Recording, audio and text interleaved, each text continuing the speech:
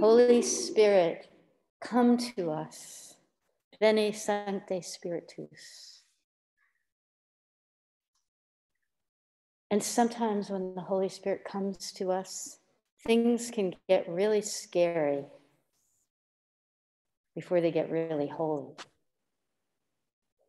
In the context of Luke's gospel, things were starting to get really scary for Jesus. People, clever people, political, powerful people were plotting to kill him. And Jesus, I believe, knew it and stayed the course anyway, because he had already faced his fear and was liberated from it. And as Luke tells us, it came to pass when the days were near that Jesus, should be taken up. He intently set his face to go to Jerusalem. And so the journey continues. Here are reading from Luke's Gospel, chapter 13, verses 31 through 35. At that very hour, some Pharisees came to Jesus and said, "Get away from here, for Herod wants to kill you." And Jesus said to them, "Go tell that fox for me. Listen, I am casting out demons and performing cures today and tomorrow, and on the third day, I finish my work. Yet today, tomorrow, and the next day, I must be on my way, because it is impossible for a prophet to be killed outside of Jerusalem. Jerusalem, Jerusalem, the city that kills the prophets and stones those who are sent to it. How often I have desired to gather your children together as a hen gathers her brood under her wings, but you were not willing. See, your house is left to you. I tell you, you will not see me until the time comes when you say, 'Blessed is the one who comes in the name of the Lord.'" So ends our reading. Let us meditate on these words in the sanctuary of our hearts and minds.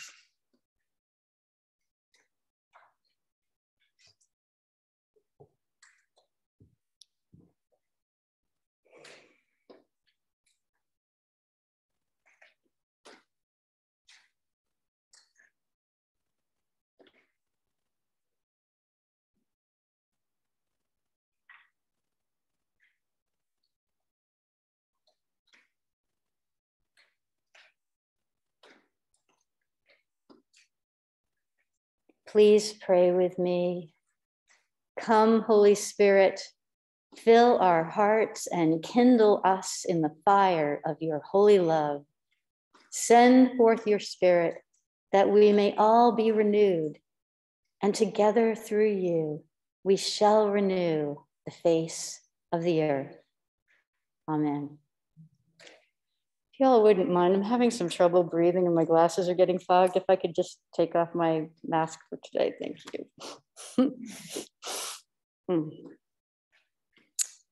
It's a scary world, isn't it? All of us are very mindful of what's happening in Ukraine, the people of Ukraine, the people of Russia, the people of Europe.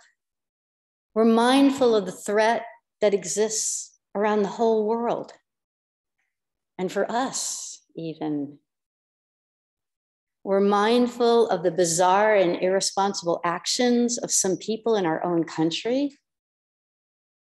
We're mindful that the leader of Russia seems to have reason left behind. He's lost his reason, and there's danger to the world. And when we focus a little closer on our daily lives, I think there's just as much confusion.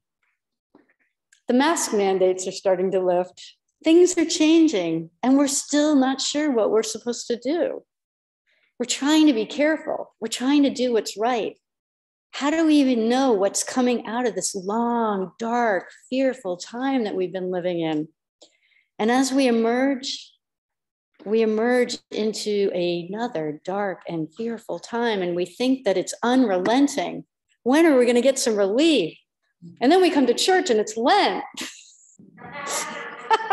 And we've got to talk about sin and fear and chicks fleeing from being devoured by wolves, and a mother hen like Savior trying to protect us with her very body. Today's story has such sadness. Jesus's lament over Jerusalem, I think it's one of the saddest stories in all the Gospels. A story of a mother, a vulnerable mother, bereft, mourning for her chicks that she longs to protect from the cunning and brutal foxes out there. It's sadness right up there with Jesus weeping over the death of his beloved friend Lazarus. Jesus on the cross weeping after he bids his mother farewell for the last time. Or Jesus rearing back when Judas leans toward him on the night of his arrest. Must you betray me with a kiss? There's such sorrow in these stories, such crushing disappointment in how things turned out in spite of Jesus's higher vision for them, his life's labor on their behalf and ours. In the case of Lazarus, Jesus intervenes. He brings his friend back to life. But in these other cases, he's so much more like us. He laments over a city that kills people like him before and seems bent on doing it again. On the night of his arrest, he watches the police push Judas aside. Then he stops his friends from trying to save him by force. No more of this, he says, when one pulls out a sword and cuts off a trooper's ear. Because the trooper's not the enemy. The sword is the enemy. And in case anyone misses the point, Jesus heals the man's ear. And then he holds out his hands like in handcuffs, as it were, turning his face to the city that kills the prophets and stones those who are sent to it. It's not just a sad story, it's a scary story. At least for those who claim Jesus as their exemplar. I mean, if he's the one we're meant to emulate, then the implications are terrifying. Open your wings to people who mean to kill you? Heal the hurt of a guy who's come to arrest you? Stop your friends from treating an armed posse like the enemy when that's clearly how they see you? I think the foxes are busy raiding the chicken coop all over the world. The obvious one these days is Putin, surrounding the people of Ukraine as millions flee the country, as Ukrainian President and former comedian Zelensky, clad in his khakis, refuses to flee, but stands his ground instead to protect his flock with the vulnerability of a mother hen. It's easy for us to be filled with fear as we watch millions fleeing that country, as maternity wards are bombed, as parents are separated from young children, while thousands of others fight bravely, propped up by military equipment from NATO. It's easy to be filled with visions of violence and retaliation, not only against Putin, but against the Russian oligarchs, the Russian military, against the military-industrial complex, against the fossil fuel industry, and all of its profound influence on geopolitical foreign policy. It's easy for us to demonize and make generalizations, and it's hard for us to stop doing it.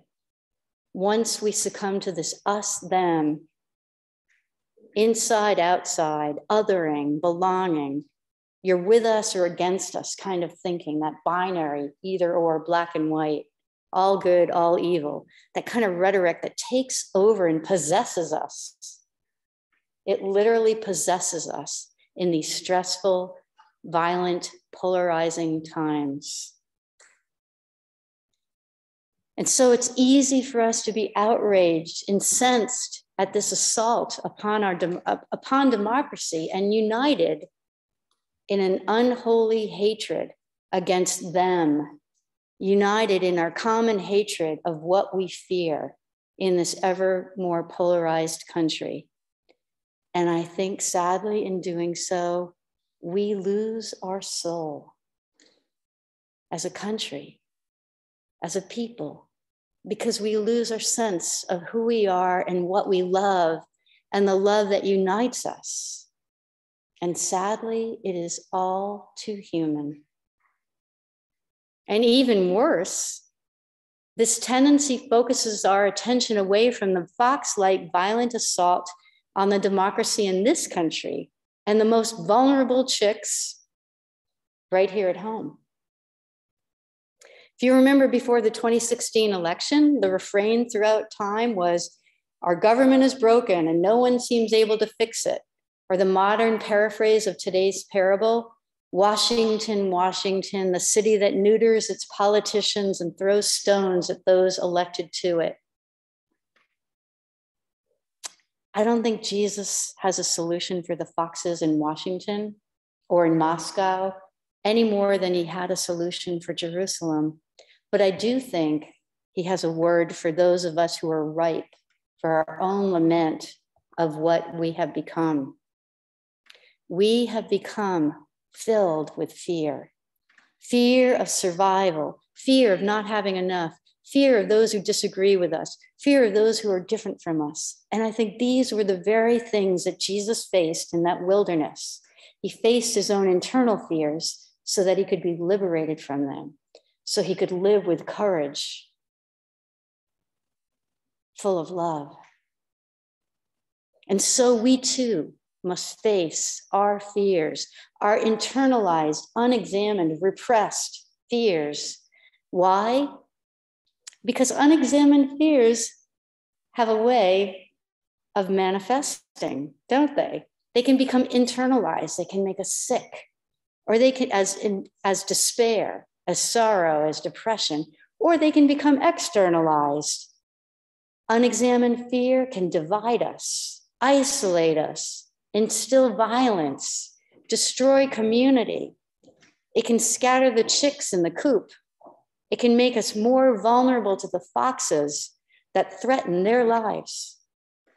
Unexamined fear is a threat to democracy, to community, to our existence, and yes, to the chicken coop.